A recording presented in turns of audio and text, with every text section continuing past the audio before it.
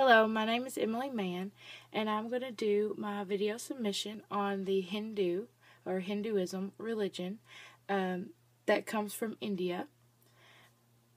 That is their primary religion since 1947 when they had an Indian Independence Act that separated Pakistan and India, and that made Hinduism the primary religion in India.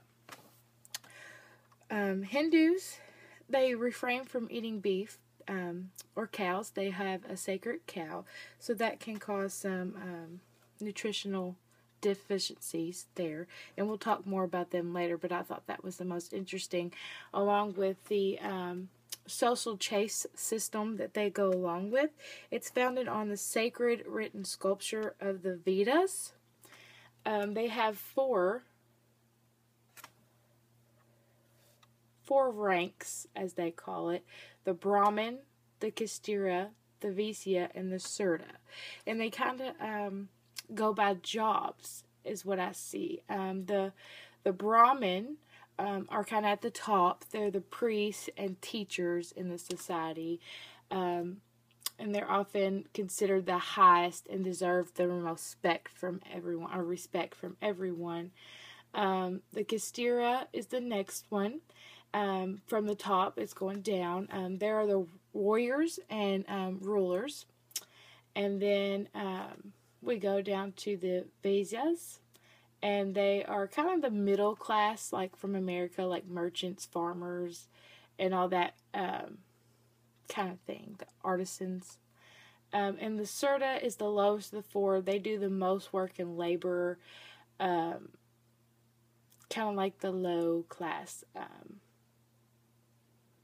And it doesn't really sometimes qualify as a Verda.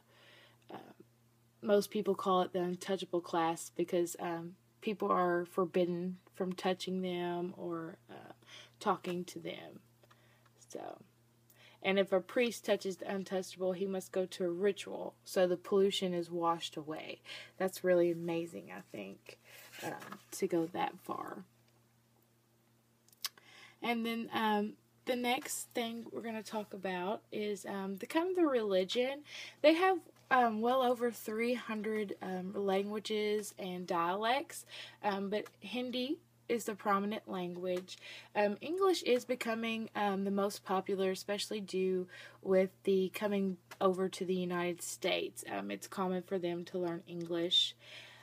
As far as living together, a lot of them are extended families living together: grandparents, children, grandchildren, aunts, uncles. And it's very common for the grandparents to come stay with the youngest of the sons once children are born or they get sick after retirement, things like that. Women, as far as gender roles goes, women tend to stay at home and take care of the house, manage the finances, things like that. The men are the breadwinners, and they are the ones that interact with the community. They do all that together. So that's things like making decisions on health care. The men are the ones that do that in the Hindu religion. They have a lot of physical illnesses, being a low socioeconomic society. Malaria is especially very high. Respiratory infections like tuberculosis and pneumonia, high blood pressure, a lot of dental problems, sickle cell disease, prostitution is common over there. And then I figure we go back to the nutritional deficiencies. Thiamine deficiency is really high because of the dependency on rice to eat. Then the osteomalacia is common, and osteomalacia is what's common with the sacred cow, where they don't eat the meat. The cow is actually held sacred. So where that is, that's really, really important. We'll switch over to like pregnancies. They view pregnancy to be a hot state at a time when the body has increased body heat. So they really work hard not to become overheated. So they avoid hot food. So eggs, meats, nuts, herbs, and spices, and take foods that have cooling effect like milk, fruits, and vegetables. They tend to eat a lot. Um, when she actually goes into labor, the woman is more passive. She follows instructions from healthcare providers or family members. Usually, it's a stoic approach by the mother during the process that will come and take place. The father, it could be present, but he's more not known not to be present during labor. They don't typically use pain medicines. They're believed that they complicate the delivery.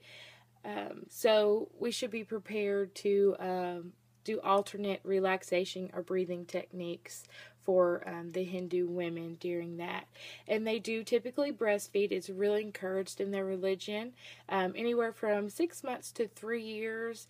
And if they can't get breast milk, they do supplement with cow's milk and sugar water. Really no other extreme religion practices. Maybe noting the exact time of the baby's birth is listed in our textbook is very important because it determines the baby's horoscope. And the males are not circumcised and the breastfeeding is expected. So that would be some beliefs and practices that we as nurses need to be aware of for Hindu faith. The next one and the last part that I want to touch on is the death and dying. There's not really a lot of religious customs or restrictions. One that they usually go home to die. They don't usually typically stay in the hospital.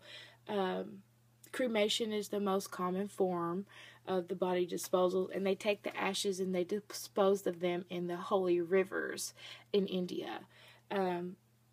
If they do have a typical fetus or newborn that has passed, sometimes they will bury those instead of cremate. But if the body is if the person is dying in the hospital, they ask that healthcare providers not touch the body as much as possible. Ideally, a family member of the same sex should clean the body, and they wrap them in a red cloth. The men and boys of the family shave their head as a symbol of mourning. And some families will wear all white, and they wish to have a Brahmin at the funeral, a priest, for a prayer and a blessing if they do have the funeral. Other than that, those are really the main issues that as nurses we should be aware of the Hindu faith. I feel like researching this has given me great insight to Hinduism and what to look forward to if taking care of a patient that has the Hinduism faith. Especially not eating meat, that's really important. And, the death and dying phase, that would be really important to know as well. So I'm really grateful that I researched Hinduism, and I look forward to being more competent in taking care of people of that religion.